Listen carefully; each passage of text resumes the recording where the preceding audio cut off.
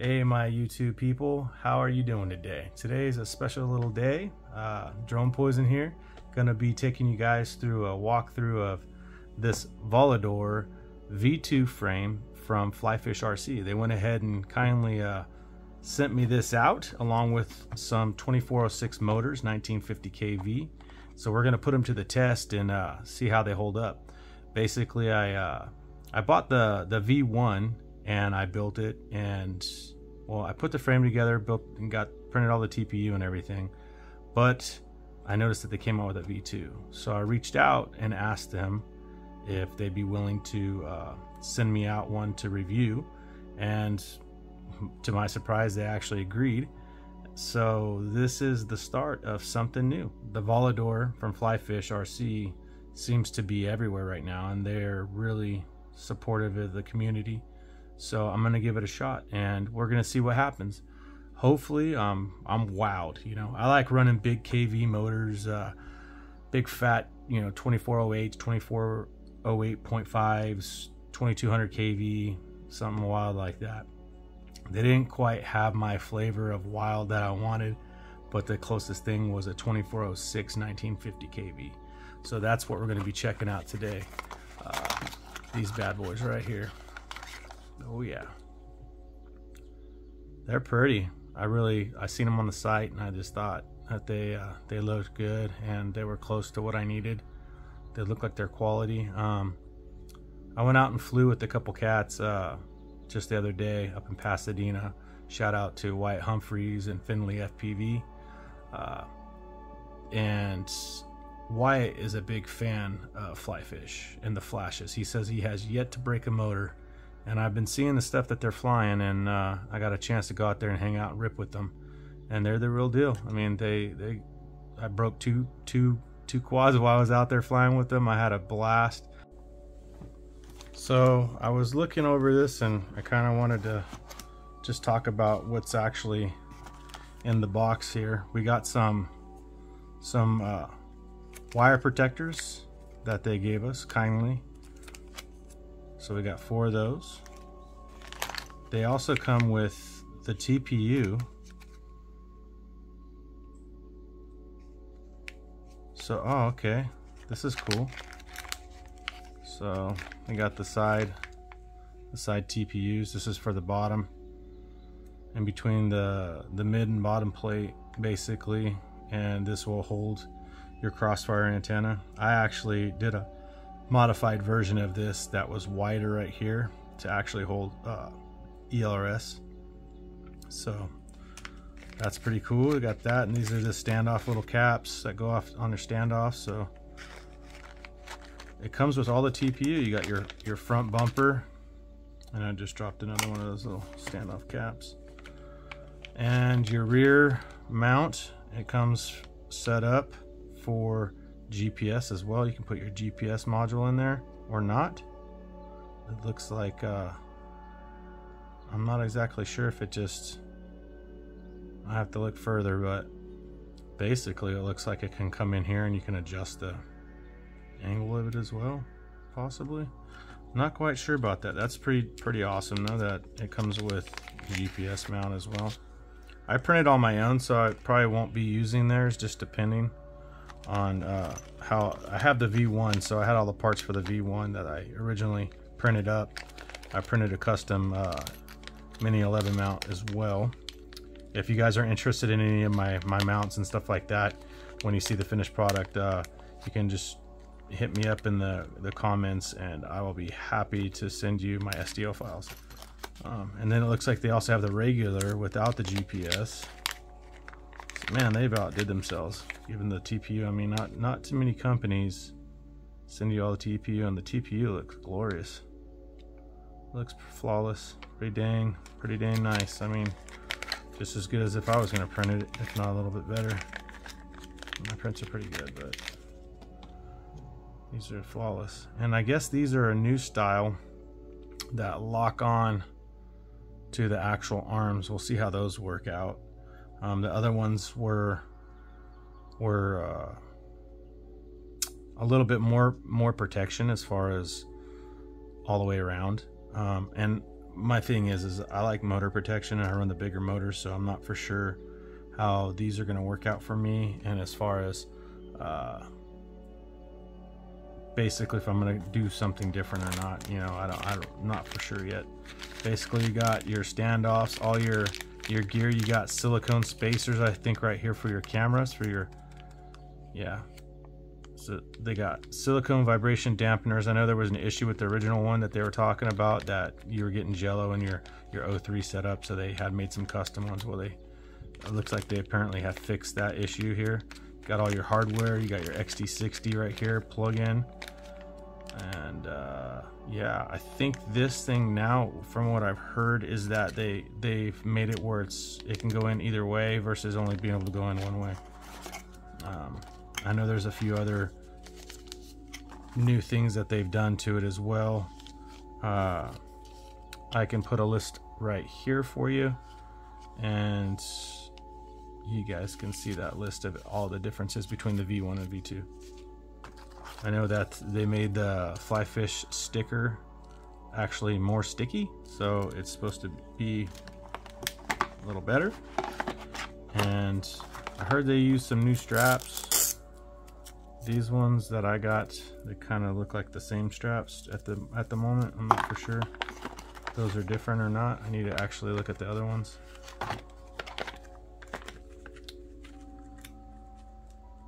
And basically you got all your carbon. And I know that they put a little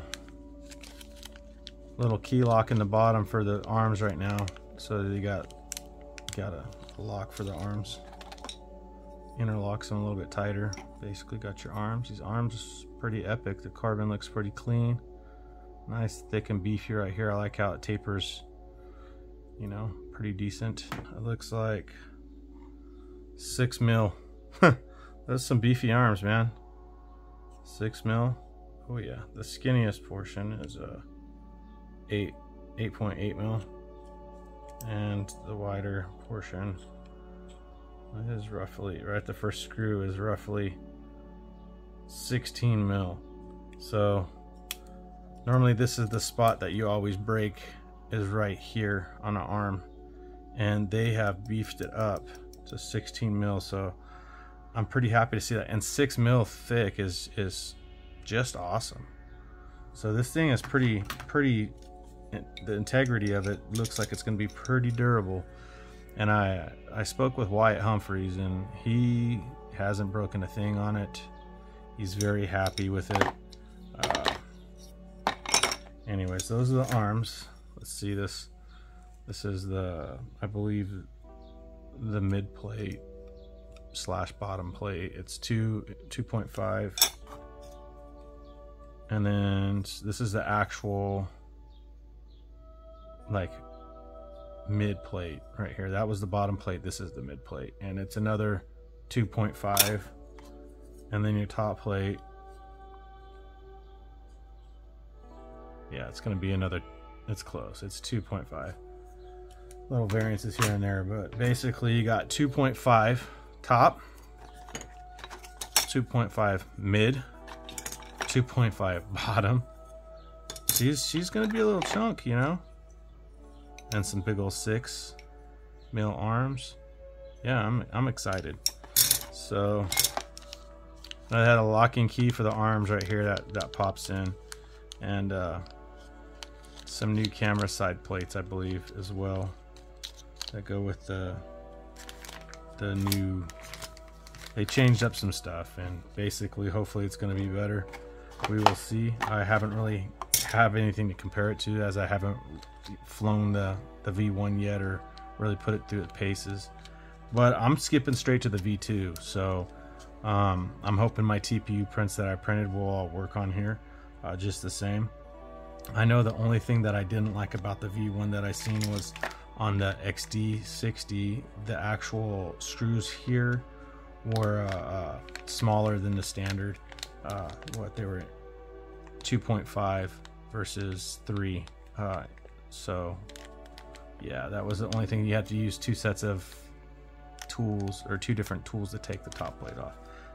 but I mean, it's not a deal breaker, you know, and I don't know if they changed that or not. I need to double check. But man, these motors are epic. Look at that. I mean, they scream quality, dude. We will see how they rip. I mean, if they are any, I've been running F80s for a while, and I'm kind of like, really love the F80s. That high KB, that instant pop out. And I'm really hoping that these, I know they're not going to be F80s, but they're 2406 and they're 1950 kV. So I'm hoping that there's like a sweet spot where I get a little bit more flight time and still have really good pop. And on this build, I haven't quite decided yet if I'm going to go with O3 air unit or I'm going to stick with Vistas, because that's what I've been rocking for a while. But I'm kind of wanting to ditch the HD cam and just have a basher that I can push to the next level, not worry about breaking ND filters and cameras and GoPros and all that stuff. I mean, I pretty much go full bore anyway, but it gets costly sometimes. You know, when you're pushing to that next level, you're gonna break stuff.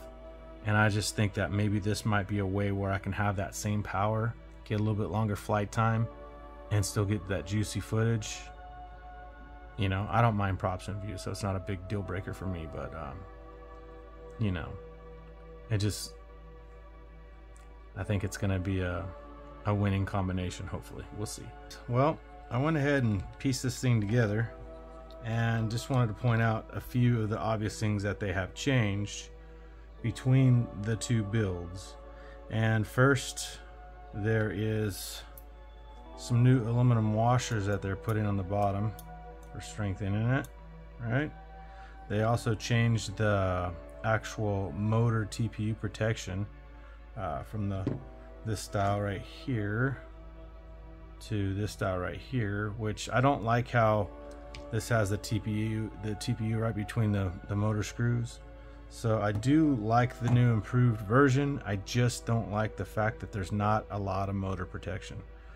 There is out here, but if you hit here or here, you're gonna be out of luck. So I would like to see, you know, I know they're doing the best that they can with what they got, but I would like to see some more motor protection myself, and I'll probably work on some STL file myself for that.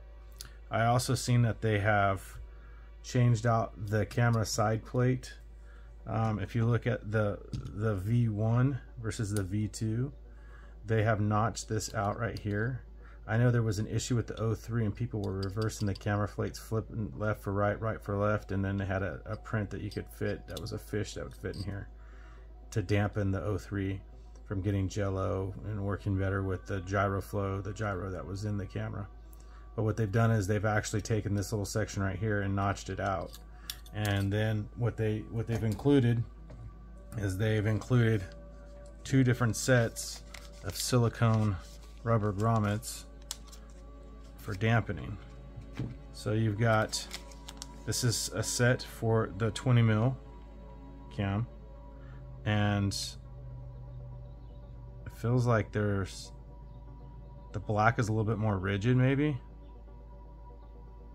but there's 2, right? They're 2 basically different colors, and they fit into the side plate, I believe like so. They fit right in there, so you can have it dampened. And it comes with the setup for the 20mm camera, and it also comes for a 19mm setup. So either which way, you're going to be set. These guys, I mean, let me finish. I'll finish talking about the things that they changed. So, like I said, basically they've changed up where you can, this XT60 can now fit either way. They've countersunk the screws here, and they also countersunk here, but with my mount that I have, I actually use the button heads under here and I have clearance for them, and then I use like the Quadmilla style countersunk for this setup. And what else did they change? They changed the camera mount, the ends, that, the aluminum, and I can't think of anything else right offhand. Oh, supposedly they changed out the battery pad too. The battery pad was it was basically like recessed, countersunk in right here, and I guess people were saying it wasn't sticky enough or something or another. So they redesigned it. It's just a little bit different, and they also included extra sticky protector, like, or sticky backing for it in case that one wears out. You can put another one on.